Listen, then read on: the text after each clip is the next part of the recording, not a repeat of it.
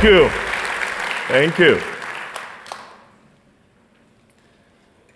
As a final year bachelor student in my home country, Nigeria, I wanted to design and build a robotic chalkboard cleaner, an automated system that will clean the chalkboard while the teacher steps aside from inhaling the chalk dust. When I presented this proposal to my supervisor, his response was, "Oh no, it will never work." Sir, with your supervision, I believe it will work. Super what? Who will supervise you? Not me, he concluded. For him, it will never work, probably because it did not just fit into the conventional research program he was familiar with at the time. As far as he was concerned, comparative study of the performance of transistors or diodes was a more realistic bachelor project. I reluctantly changed my graduation topic. I graduated, and I left the university. But the desire to translate the acquired engineering skills to solve real-time societal problems never left me. Afterwards, I got a good job in a mobile telecommunication company, and my job function was to maintain the network availability. My job routine was already predefined. All that was required of me was just to squeeze and fit in as a new employee. But despite all the amazing opportunities and good benefits that came along with the job, I lost my motivation in no time. I was completely demotivated until I found a new meaning for my job role. I imagined a pregnant woman in intense labor pain, making every effort to reach her husband, but cannot. She could not because there was no network signals on her phone. The husband returns home late at night to find the lifeless body of his pregnant wife. Of course, that will be reported as another poor healthcare management system and all of that. But as for me, negligence in the line of my duty has cost the lives of the mother and child. So beyond office politics, beyond competition among co-workers, even beyond the good salaries and the allowances that came along with the job, I became super motivated beyond fatigue because I could connect my job to a real societal need. But afterwards, I felt to even make greater impact in society, I needed to get involved in research. So I quit my job and came to Delft University of Technology to research about something. Who knows? Maybe my robotic chalkboard cleaner will finally work this time.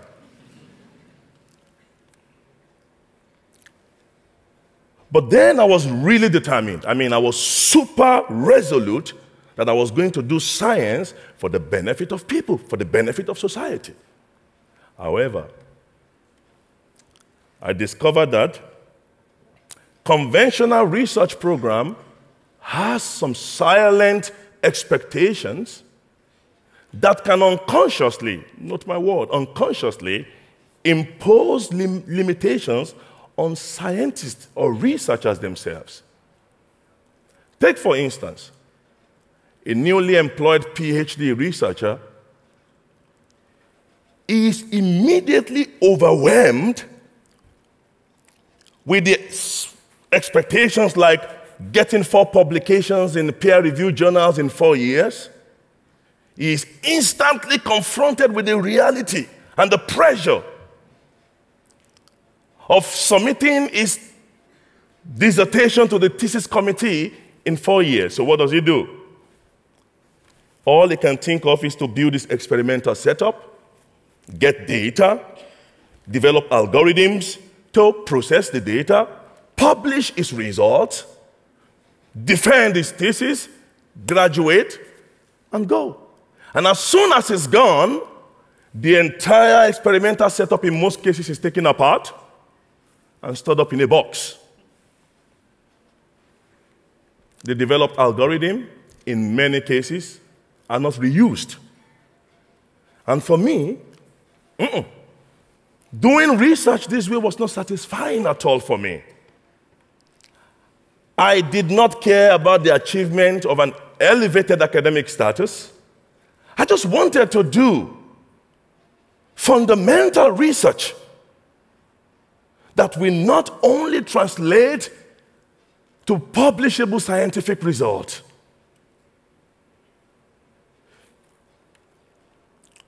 So, I chose to research my research to make direct impact on society.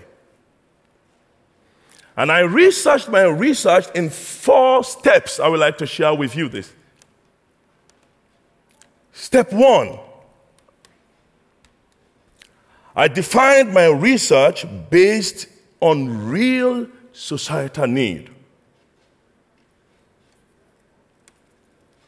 My older brother, Bumi, died as a result of untimely diagnosis of a treatable disease.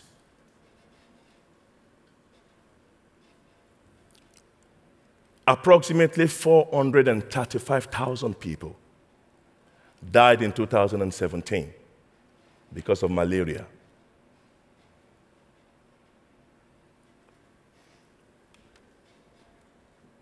Is it possible to develop a diagnostic solution that can provide early detection of the malaria parasite, a disease that kills 1 child every 2 minutes? I asked myself, will I be fully satisfied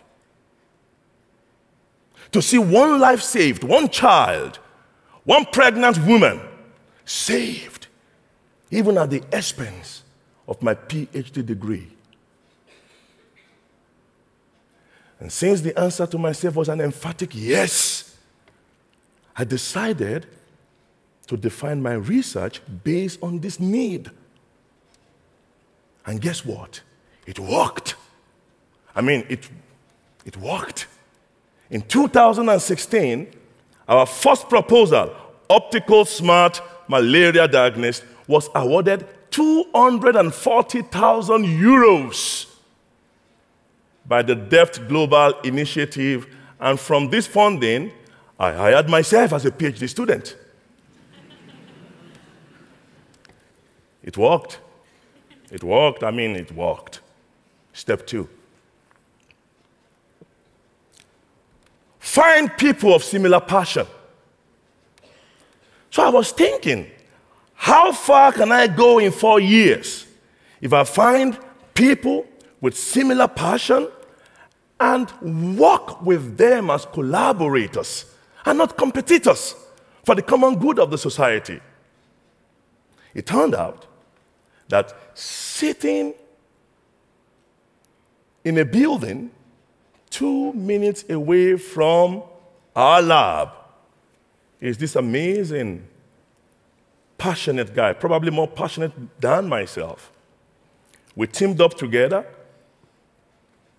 and in 2 years, we translated our methodologies, our proof of concepts to functional prototypes that we can bring to the field. Step 3. Step out of the lab. Interact with stakeholders. Validate your assumptions and return to the lab to optimize your system design. When we interacted with medical experts on the field, I discovered that the cool stuff I was doing in the lab and I was in love with in the lab was nothing to them. They were more interested in knowing how robust is our system against dust, how robust is our system against temperature variation, against humidity, how long can our system survive when electricity is cut off. So with this information and this feedback, we came back into the lab, and then we could optimize our system and develop optimal devices for field use. Finally, the 4th step.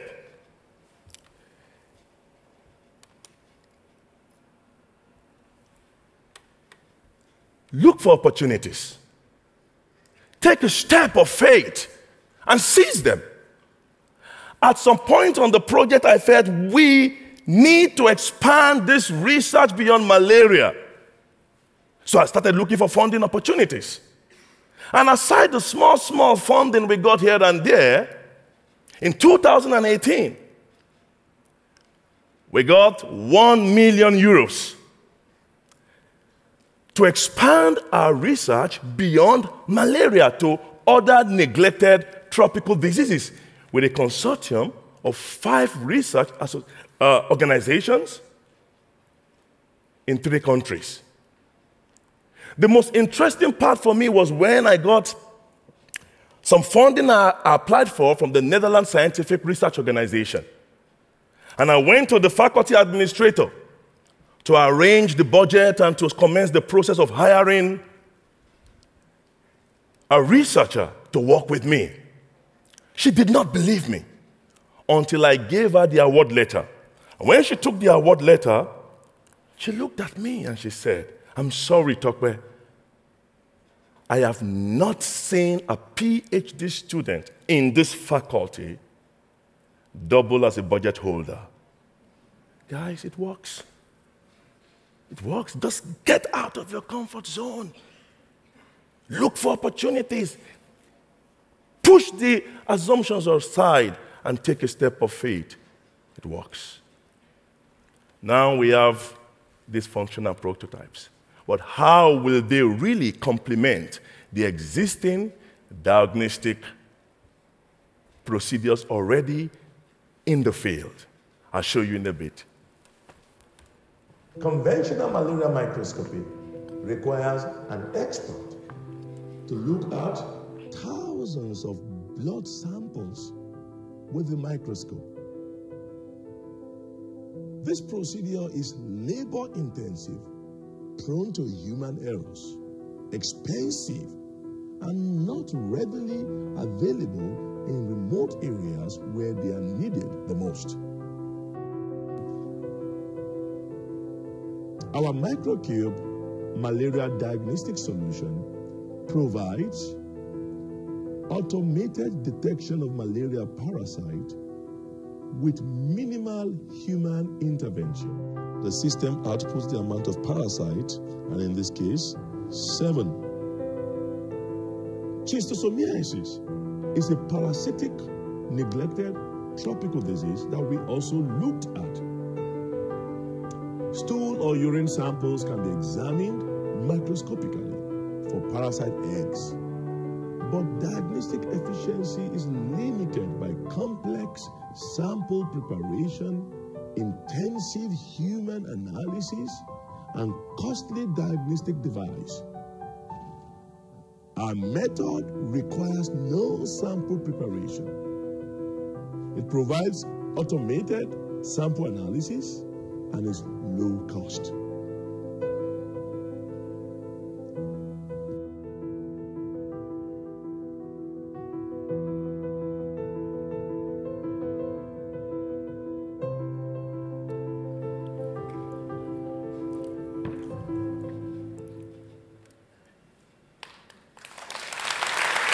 Thank you. Thank you. Thank you. Thank you. In August 2018, my colleague Jan Karedil and myself were in one of the best universities in Nigeria, presenting our work to professors of engineering, deans of faculties of engineering. In fact, the former president of the university was there. And suddenly in the audience, an old guy stood up and he yelled, "How can I be a part of this? I am a professor of material science."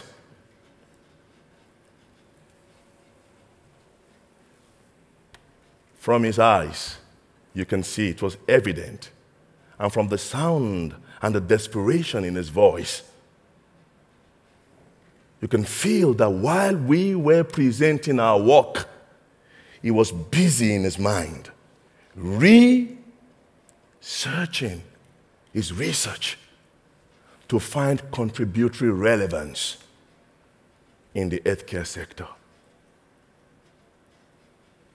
Ladies and gentlemen, children of all ages, have you been doing the same thing over and over and over again and yet expecting a different result? May I challenge you to pause for a while, to rethink, reevaluate, research yourself, your relationship, your career, your research, and start making impact in the society. Thank you. Thank you very much.